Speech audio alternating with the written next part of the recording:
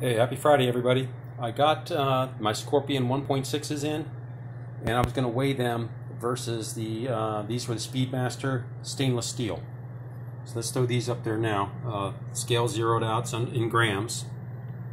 Here's the Speedmaster with the matching poly lock, and you can see where it was being scored. 239. And here's the Scorpion 1.6s, and these are for 7/16 stud. That is the matching poly lock with that is 220. So 20 gram savings, 19 gram savings. What was that? 239, 220,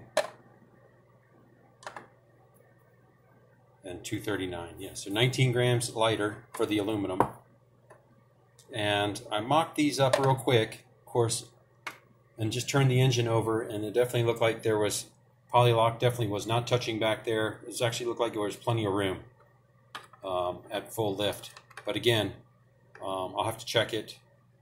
You know, with you know, if the lifters pump up a little bit, you know, we'll make sure the lifters aren't plunged all the way down. But I just turned it over with the little hand starter, and it looked like there was plenty of clearance back there. So anyway, hoping these are going to work out better. And again, there's this weight savings in the valve train there. All right, have a great weekend, everybody. See ya.